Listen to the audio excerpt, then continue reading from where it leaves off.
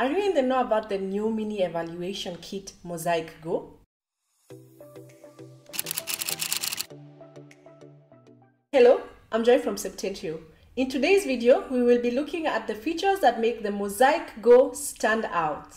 Right off the package, you have the Mosaic Mini Quick Operation Guide with basic instructions on the operations as well as a QR code to access the documentation. There are two cables, a 6-pin and a 4-pin, each with an open end. And of course, your mosaic-go.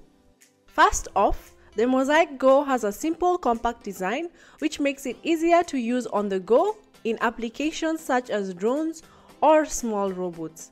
The dimensions are length of 7 cm, width of 5.7 cm, and height of 1.1 cm. The mosaic-go is also very light, weighing approximately 58 grams. For ease of installation, we have M2 screw holes on the corners. In spite of its size, the mosaic-go has quite a number of interfaces. 2 serial COM ports, COM1 as well as the PPS and event pins available, and COM2 port. You can also reset the module through this port. To store your data, you have an SD card slot. Depending on the mosaic module variant you choose, you may have 1 or 2 SMA antenna connectors.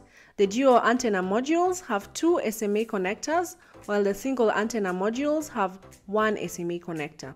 On the top panel of the mosaic-go, there is a multicolor LED which lights as follows: red if the module gets powered, green if the module is powered and the SD card is mounted, blue if the module is powered, the SD card is mounted and is providing a PVT solution, purple if the module is providing a PVT solution but the SD card is unmounted, blinking purple and blue if the module is providing a PVT solution, the SD card is mounted and data logging is enabled.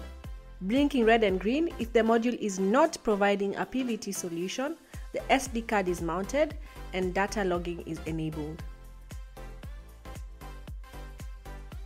To power the module, you can use the ground VCC pins using a voltage of 4.75 to 5.5 VDC. There is also a mini USB port available on the evaluation kit through which you can power or connect your module. A RSV USB port is available as well for future use. Curious as to how to connect the module to the internet to receive corrections? The internet connection of a USB feature is available for the mosaic-go. We have linked a video to guide you through the activation of this feature. Check it out. Wondering how to get your hands on the mosaic-go? It is available on the web shop at shop.septentrio.com.